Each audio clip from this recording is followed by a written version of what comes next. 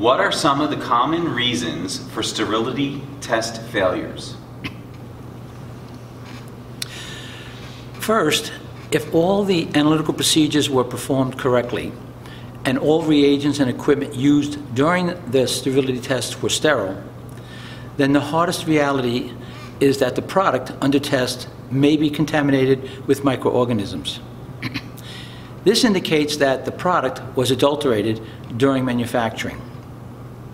Then there are the alternative reasons for sterility test failures unrelated to the product.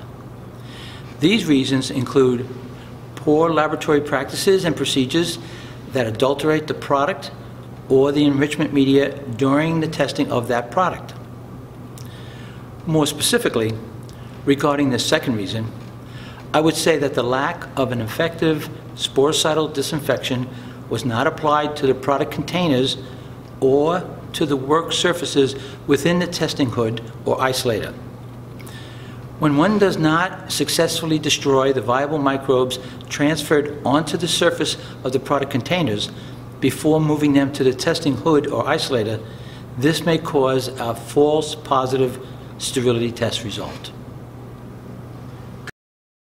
What does the USP Chapter 71 for sterility testing say about sterility test failures? The USP Sterility Test chapter has a section entitled Observation and Interpretation of Results. In this section, the authors of this chapter understood that the laboratory environment and procedures used to perform a sterility test may become compromised, causing a false positive result, not related to the actual product, as I had referred to earlier. This section states that the test may be considered invalid only if one or more of the four conditions are fulfilled. These conditions include: 1. The data of the microbiological monitoring of the sterility testing facility show a fault. 2. A review of the testing procedure used during the test in question reveals a fault. 3.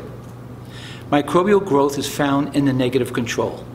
And 4, if the identity of the microorganisms isolated from the test is unequivocally related to the faults with respect to the material and/or techniques used in conducting the sterility test procedure.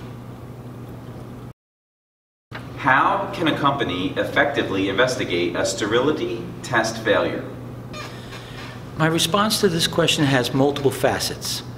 The people chosen to perform the sterility test failure investigation should be subject matter experts in the field of microbiology. They need to have a thorough understanding of the necessary procedures and practices used during the sterility test.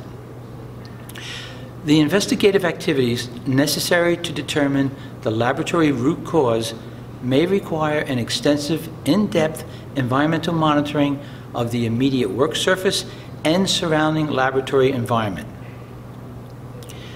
This may require many Rodak or swab samples of the work surfaces and personnel.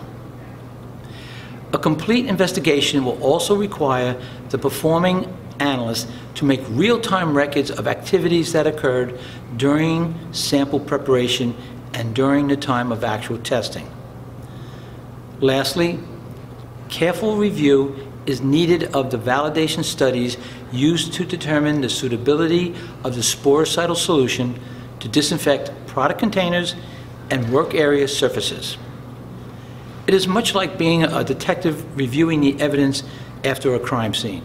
One needs to be thorough and intuitive.